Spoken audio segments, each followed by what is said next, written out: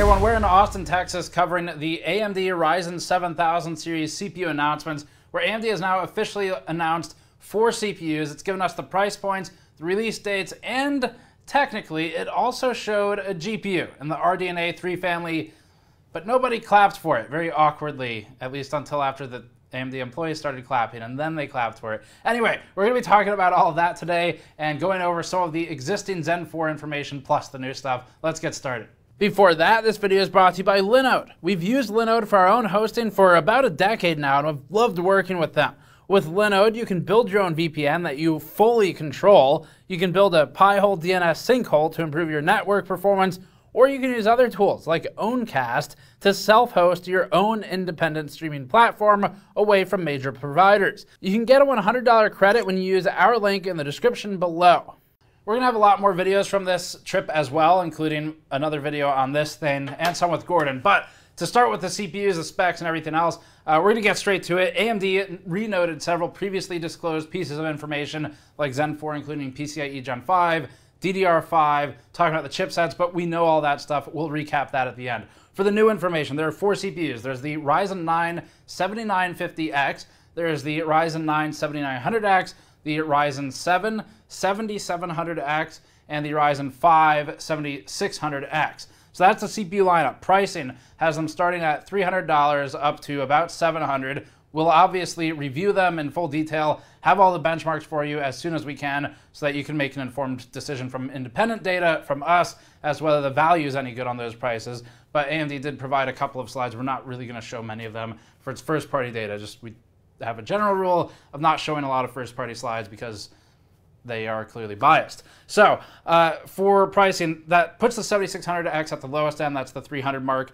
The $400 mark is the 7700X, pretty similar to what we've seen in the last generation. And then the 7900X is $550. 7950X is $700. I think the original 50X SKU was $750, so that's come down a little bit.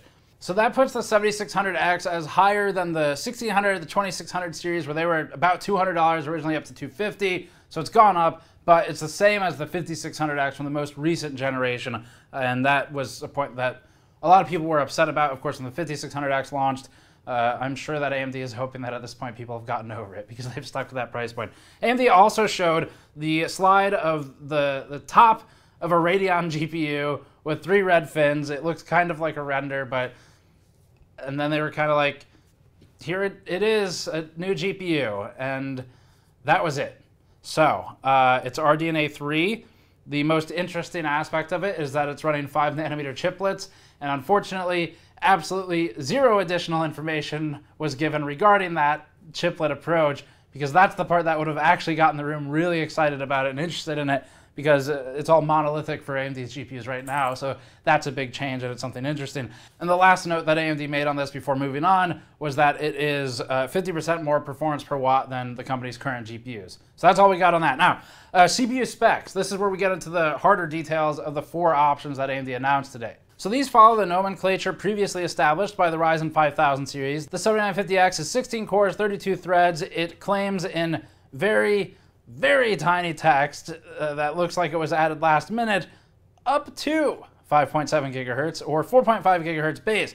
AMD noted that this is an 800 megahertz increase versus its previously advertised up to numbers for the Ryzen 5000 series. And then the 7950X runs 80 megabytes of L2 and L3 cache, and it has a 170 watt TDP, which is higher than previously. The 7900X is a 12-core, 24-thread part at 4.7 gigahertz base and 5.6 gigahertz boost. It has a 4 megabyte reduction on the cache, so it's down to 76 megabytes, and it uses the same TDP at 170 watts. And this tracks with the previous trends overall in terms of the reductions versus the 7950X. Notably, the 7900X has a higher base clock than the 7950X, despite a lower boost clock. This creates some situations where feasibly, if not core bound and stuck on base, it could perform better or equivalent to the 7950X. The Ryzen 7 7700X drops by 200 megahertz from the 7900X on base and boost alike, and it cuts the cache nearly in half, down to 40 megabytes and 105 watt for the TDP. And that 105 watt TDP number aligns with the previous 5800X and other CPUs like that. This one is an 8-core, 16-thread part, so you can think of it like the 5800X replacement. And then finally, AMD announced its R5 7600X. That's a 6-core, 12-thread follow-up to the R5 5600X.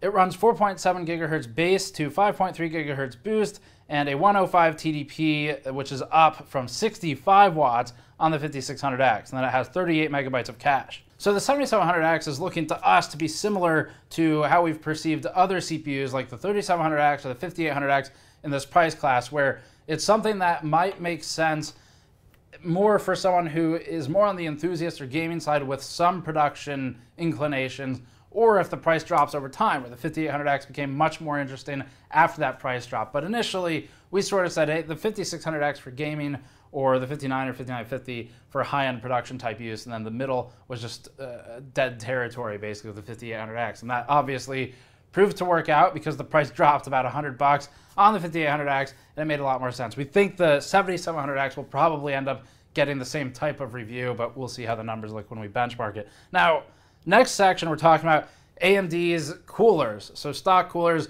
and TDP, where you've definitely, as we've been talking about, heard that the TDP is now higher than it used to be. AMD's TDP formula is a little weird. So TDP is thermal design power. It is not exactly one-to-one with watts, but depending on the architecture and the situation, it tends to be pretty close. AMD calculates TDP as TDP in watts equals Tk, so that's the case temperature of the CPU, subtracting T ambient, or the ambient temperature in degrees Celsius, divided by theta Ca, which is the thermal resistance of the cooler that's sitting on top of the CPU, and obviously that's a giant variable. So in other words, AMD can change the TDP numbers if it changes the thermal resistance of the heatsink. It doesn't have power in the formula other than at the very end with an equals after it. So we've covered that in previous videos if you want to learn more about it, but suffice to say that basically these TDP numbers are higher than previously. Also, however, we need to actually test the power consumption in real use in different applications to see how it comes out in real life. Definitely related to this, AMD spent a significant portion of its presentation talking about performance per watt efficiency and talking about big increases in what it can do with the power that it's drawing. This is of course a good thing, but it serves as a bit of a counter or a negation to the slides showing a potentially higher power consumption in general, and that's probably why they made such a big deal about the efficiency increases. NVIDIA does the same thing where it increases the power consumption of a GPU, but it talks also about how the efficiency, what can be done with per unit of power to kind of negate that. For cooling though, higher power consumption means that there's going to be a higher heat load and that it's going to be more difficult to cool the CPUs. AMD previously already announced that AM4 coolers will continue to work with AM5, which is what we're on now for 7000 series CPUs. And so that means that with an adapter kit, new mounting kit, you can move a cooler forward. However, if the power consumption is higher, you might need a more powerful cooler, and the stock coolers will not be included with the Ryzen 7000 series. So AMD's gotten rid of them for these 4 CPUs. That doesn't mean that the Wraith or the Prism Aspire are gone. It just means that they're not shipping with these. It's possible that they come back with lower end stuff in the future. AMD hasn't announced any low end CPUs today. It took them quite a while, maybe a year or more, to really get into lower end stuff with the 5000 series. So for now, you're going to be buying your own cooler or bringing one forward for Ryzen 7000. AMD also made big claims about having, quote, the fastest core for gamers and the most compute for creators. So we won't go through AMD's full numbers in detail here for reasons we already talked about. It's best you just come back to us and others for third-party benchmarks, but we'll still go through some of them for the initial overview. So first of all, here's the fast recap. AMD noted a 13% IPC uplift in desktop performance versus the Ryzen 5000 series, and that'd be from architectural changes and not just frequency changes. AMD also stated a 29% uplift versus Ryzen 5000 CPUs in like-for-like comparisons in single-threaded performance. AMD also noted that its IPC uplift primarily comes from the L2 cache feeding the execution engine faster, and it provided a pretty useful image for kind of visualizing it. In this image, as AMD noted, it also benefits from significant improvements in branch prediction, a load store improvement, and a front-end redesign. And the company said that most of the improvement is coming from that front end and from branch prediction specifically for the reworks in this architecture. On average, AMD claimed a 15% uplift in performance overall in the 7950X versus the 5950X, ranging 6% to 35% when testing gaming. It also noted a 30 to 48% uplift in production workloads like Blender, which specifically saw a 30% improvement from the 5950X to the 7950X. And as a reminder, we test Blender in our CPU suite, so we'll be able to look at that number specifically when we actually get the CPUs in hand and we can look at them. AMD also had a lot to say about Intel in this one. They were mostly talking about the 12900K. It was extremely direct. It's not like what Intel used to do when it was in the lead, and it would just say the competition. Everybody in the room knowing who the competition was. So AMD here really was straightforward with it, where they were showing a -1% to a 23% advantage versus the 12900K when looking at a 7950X, and it also saw an advantage with the 7600X versus the 12900K. So AMD, at least by its own numbers, is looking competitive in gaming against Intel's most recent high-end Alder Lake. Now, whether that comes to fruition will depend obviously on how the games are tested, what variables were controlled, and that's what we specialize in. So we'll look at those numbers and we'll give you an unfiltered view of it as soon as we have the CPUs as noted earlier. Just as one quick example, AMD pointed out an 11% higher performance in the 7600K versus the 12900K in F1 2022. And it also, again, reiterated what it called a 47% higher energy efficiency, its words, than the 12900K and the 7950X, which sort of falls back in line with this general undertone of our efficiency is higher, look away from the big TDP number. It also felt like AMD was taking shots at Intel throughout the presentation, not just for CPUs, maybe for GPUs as well, because it made a specific comment about RDNA 3 being on track and that they're going to hit their previously mentioned window for when they're releasing the new GPUs. And kind of the implied there is Intel can't even hit the window of 3 years ago when it talked about GPUs, but AMD says it's going to. So not really any useful information there, just some sort of industry back and forth as they fight it out. But just briefly, AMD also mentioned Expo. To get everyone on the same page, Expo or EXPO is its basically version of XMP. Technically, XMP is an Intel technology, extreme memory profile. Extreme starts with an X. And the XMP options that are out there, all they do is store all the timings basically to a spot on the stick that the motherboard can then read and apply so that you get the higher performing timings on your memory rather than the JEDEC timings. The JEDEC is the sort of industry standard. This is the baseline performance level, and XMP goes up. And so technically, AMD and Intel consider this to be overclocking, even though it's basically advertised as a stock specification of the RAM. Everyone, I think, is up to speed on this, but Expo is AMD's version of XMP, where previously you rely on motherboard vendors to introduce something like DOCP or any of the number of other ones that are basically just doing a good estimate of XMP on AMD. So Expo is supposed to give some better timing dialing, and this is something we've already known about a little while. Motherboard vendors actually already have it in some of the beta BIOSes, but they kept getting pushed back. Up next, socket and core size. AMD also reminded everyone of several things that they've already said, but it's worth recapping this one just because the news has been spread out over the last year or so. First off, it is an LGA socket. This is specifically an LGA 1718 socket. That means 1,718 pins. It is not PGA or pin grid array. It's land grid array, and that's what Intel uses. So this isn't news. It's just we want to make sure everyone is caught up if you haven't checked in a while. The socket was noted as having support through 2025 with a plus at the end. They didn't nail it down, so it could just be 2025 plus till December of 2025. But that's a pretty decent socket service life of 3 or so years, plus a little bit maybe, 2 to 3 years. And the cores were noted as 3.84 millimeters squared. Very tiny for the cores. That is not the total die size of the chiplet size. That's the core size. And the reason AMD brought this up is because as compared to existing Alder Lake CPUs, the die area is significantly lower for what AMD is shipping, where core to core, it's 3.84 millimeters squared versus 7.46 millimeters squared on Alder Lake. And they also gave an image of the Alder Lake versus the Zen 4 core sizes. And again, not total die size for those numbers, but they're saying, look, this one's smaller, and so it's more space efficient and more energy efficient is the angle that they're taking. And then finally, this is all the stuff we already knew, but just recapping it. So again, AM4 CPU coolers are compatible with AM5. Obviously, there is zero compatibility between the old CPUs and the new ones. That should be very clear. They're moving to LGA, it's a totally different socket.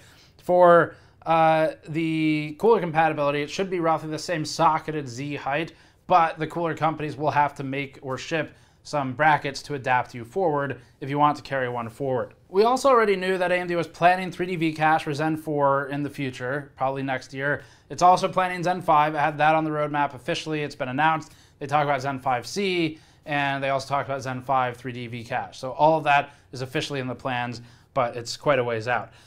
Zen 4 CPUs will only be DDR5. They will have PCIe Gen 5 capability on the CPU.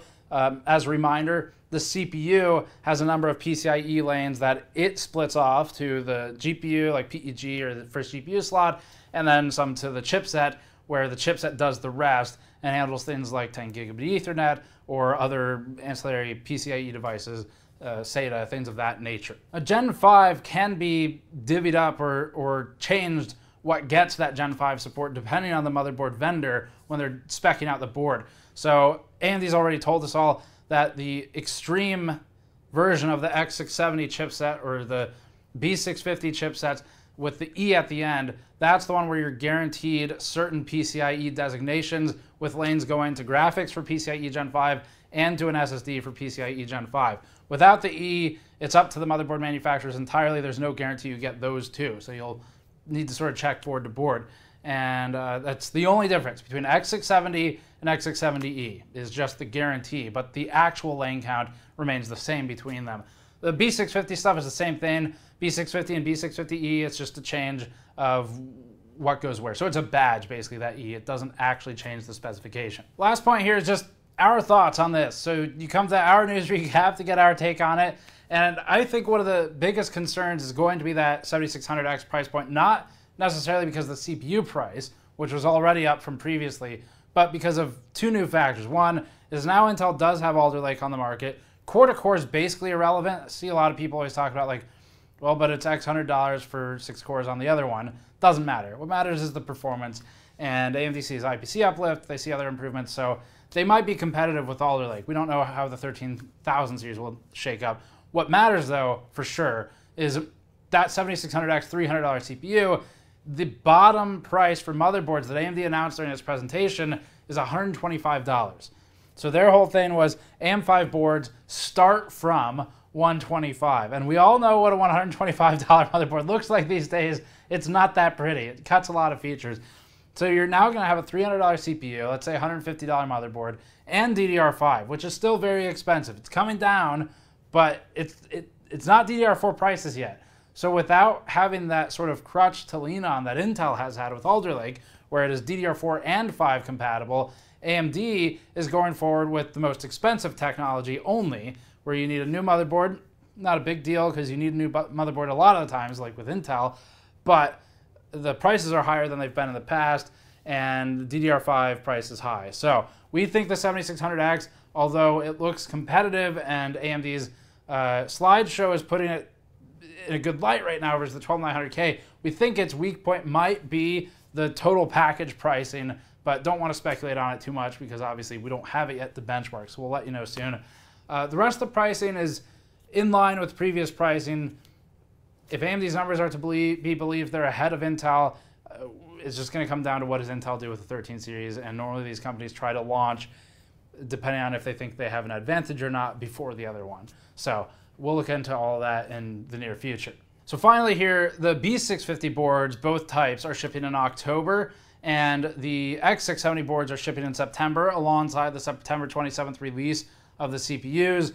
And then PCIe Gen 5 drives, AMD says, which doesn't own that stuff, but says we'll begin shipping in November if you're trying to spec out a build and get it going for end of year. So we'll be reviewing all this stuff as it comes out. We have a lot more to talk about, as you can see here, probably.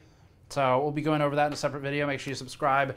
And as we sort of parse through the rest of the presentation and all of AMD's notes on site, we'll have updates for you. But this was our on-the-ground show coverage. And thank you for watching. Subscribe for more. As always, you can go to store.gamersaccess.net to help us out directly, where currently we are giving 10% of our store revenue to the charity Cat Angels that we detailed in the last Hardware News episode up through September 17th. Thanks for watching. We'll see you all next time.